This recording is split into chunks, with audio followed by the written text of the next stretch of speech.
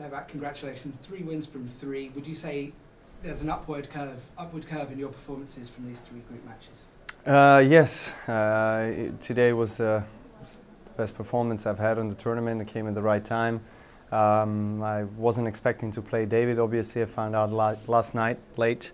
But again, nevertheless, I got myself ready and prepared for whoever is across the net, and I thought I played a good match. As you say, you found out late that you were playing David. To what degree do you tailor your preparation to your opponent?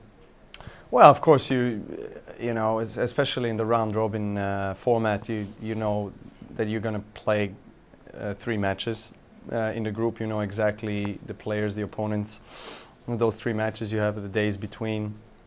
So, of course, as soon as you're done with one match and as you are waiting the next match in the group stage, you're already, you know, preparing, I guess, in the practice session, and you're working on some specifics.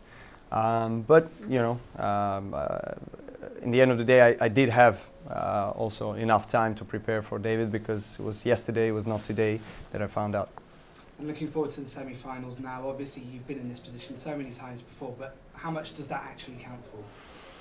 Well, look, you know, I got what I wanted and what I asked for. You know, the 3 wins out of 3, and I'm feeling better and more comfortable on the court, and I'm looking forward to the next challenge. Well, good luck in the Cheers.